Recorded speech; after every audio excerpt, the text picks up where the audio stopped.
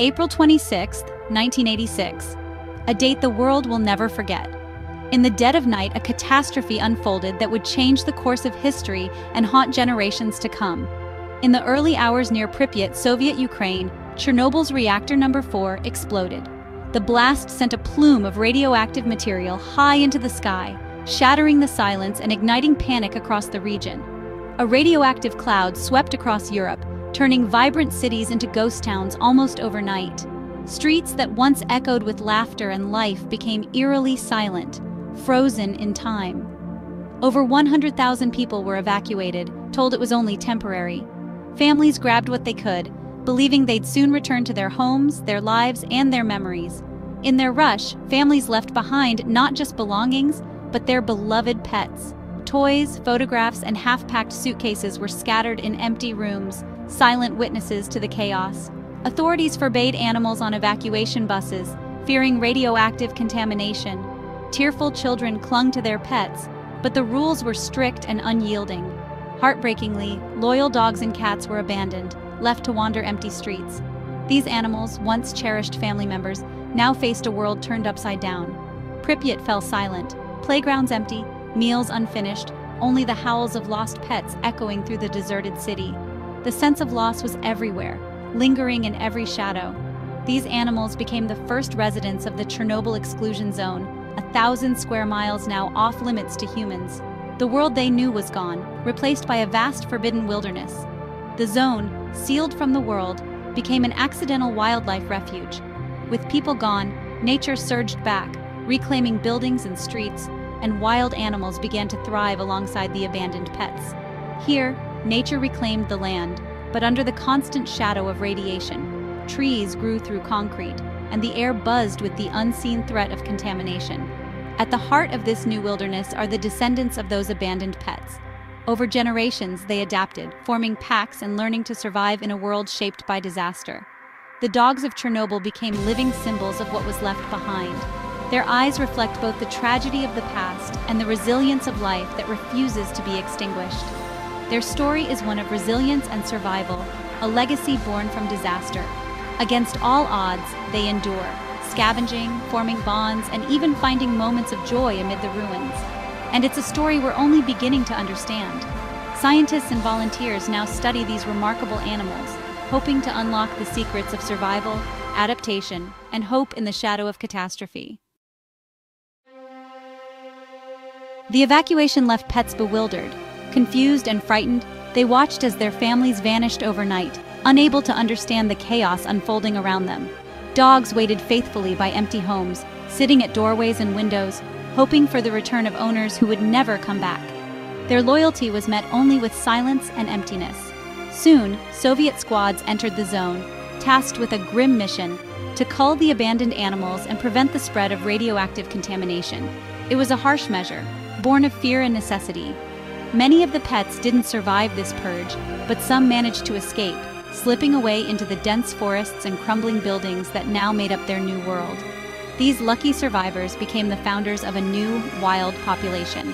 Dogs that would learn to live without humans, forging a new existence in the shadow of disaster. No longer pets, they adapted to a harsh, humanless world.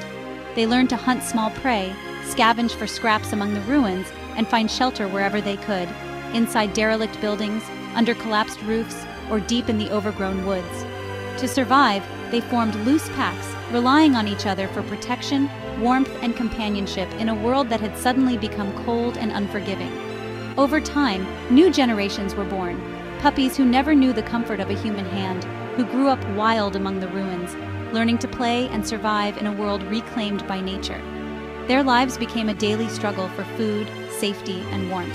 They faced predators, bitterly cold winters, and the constant threat of starvation, always searching for their next meal.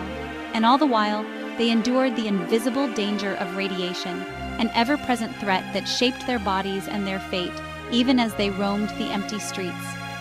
These dogs are living relics of a world upended, silent witnesses to a disaster that changed everything.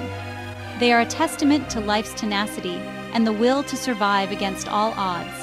While humans fled, the dogs stayed behind, becoming the ghosts and guardians of the exclusion zone, haunting reminders of what was lost and what endures. Today, they're not just strays, they're a unique population, a living experiment in survival and adaptation, studied by scientists who hope to learn from their resilience. Their story is one of heartbreak, but also of remarkable strength. A legacy of survival in the most unlikely of places, where life continues to find a way. Life for Chernobyl's dogs is a daily test of endurance. Packs roam Pripyat's empty streets, sheltering in crumbling buildings and scavenging for food.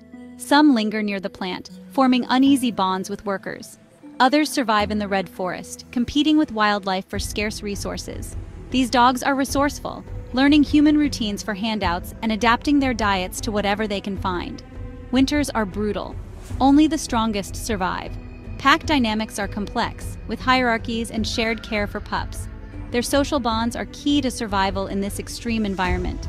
They move like spirits through the silent city, a living presence in a place defined by absence. Their survival is a raw, powerful story of adaptation in the shadow of disaster. For years, Chernobyl's dogs were a poignant footnote, until scientists saw them as a window into evolution. Geneticists began collecting blood samples, building the first detailed genetic profile of these isolated dogs. Their DNA is distinctly different from other free-roaming dogs, confirming their direct descent from pets left behind in 1986. Over 15 generations, they've become a genetically unique population. Researchers are searching for genetic changes that help them survive radiation. By comparing dogs from highly radioactive areas to those in less contaminated zones, scientists hope to pinpoint survival genes. This is evolution in action, a rare chance to watch adaptation unfold. The dogs of Chernobyl are no longer just symbols, they're teachers. The discovery of Chernobyl's unique dog genetics sparked a fascinating debate. What exactly is driving their rapid evolution in such a harsh environment? Are these changes the result of the radioactive landscape, or is something else at play? Radiation is the most obvious suspect, acting as a powerful mutagen and evolutionary force. The fallout from the 1986 disaster still lingers, and the dogs live in its shadow every day. Constant exposure to radiation may have caused a range of genetic mutations, some harmful, but others possibly beneficial, giving certain dogs a better chance to survive in this toxic landscape. But isolation is just as important. The exclusion zone acts like a genetic island, cutting these dogs off from the outside world and forcing them to adapt on their own. With no new dogs coming in, inbreeding and genetic drift take over, shaping the population in unpredictable ways. Over generations, this isolation can amplify rare traits and create a unique genetic signature. Other factors, like heavy metals in the soil, constant nutritional stress, and the presence of wild predators, also play a significant role in shaping which dogs survive and which don't. It's not just radiation, it's a complex cocktail of pressures, chemical, environmental, and social, all working together to shape these dogs in ways we're only beginning to understand. The truth is far from simple. Radiation may create new mutations, but the harsh environment and genetic isolation decide which traits help dogs survive and thrive. Scientists are working tirelessly to untangle these threads, studying each dog as a living puzzle piece in a much larger evolutionary experiment. Their DNA holds vital clues to how life can adapt and persist under extreme long-term stress, insights that could help us understand evolution in other disaster zones. The evolution of Chernobyl's dogs is a unique, ongoing experiment, one that's unfolding in real time, right before our eyes. Understanding this process could change how we see adaptation, survival, and the resilience of life itself in the face of catastrophe. Let's focus on the most captivating theory: radiation sculpting the dog's genetics. Chernobyl's environment is saturated with radioactive elements, creating chronic low-dose exposure. This relentless pressure increases mutation rates, most of which are harmful. Yet rare beneficial mutations like improved DNA repair could help some dogs survive longer and reproduce. Over generations, these winning tickets spread through the population. Scientists are searching for genetic signatures of selection, unique DNA regions favored by evolution. By comparing Chernobyl dogs to those from non-radioactive areas, they hope to find genes linked to cancer resistance and DNA repair. If found, it would be concrete proof of microevolution in action. The dogs may be evolving to survive the atom.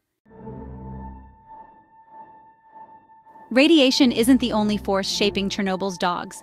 The founder effect means today's population descends from a small group of survivors, limiting genetic diversity. Inbreeding is inevitable, quickly fixing certain traits and making rare diseases more common. Some unique genetic markers may simply result from intense family-level breeding, not adaptation. The environment is also a harsh teacher. Freezing winters favor thick coats and high metabolisms. Competition with wolves selects for speed, cunning, and teamwork. The dog's genetics are shaped by a perfect storm: isolation, radiation, cold, hunger, and competition. Each factor weaves into a complex evolutionary tapestry. The result is a population unlike any other on Earth. Their story is a blend of nuclear physics, biology, and survival. Chernobyl's dogs are a living testament to nature's adaptability. Amidst the science and silence, there's a story of compassion. The dogs aren't entirely alone. Plant workers and visitors have formed bonds with them. These connections provide food, care, and brief moments of kindness. The Clean Futures Fund's Dogs of Chernobyl program brings veterinarians to spay, neuter, and vaccinate the dogs. This care improves both animal welfare and worker safety. Some puppies, after thorough screening, have even been adopted abroad. Each adoption is a symbol of hope, a bridge from disaster to new beginnings. These acts of kindness add a human dimension to the story. The dogs are not just data points, they're living beings who've endured incredible hardship. Their survival is a testament to the enduring bond between humans and dogs.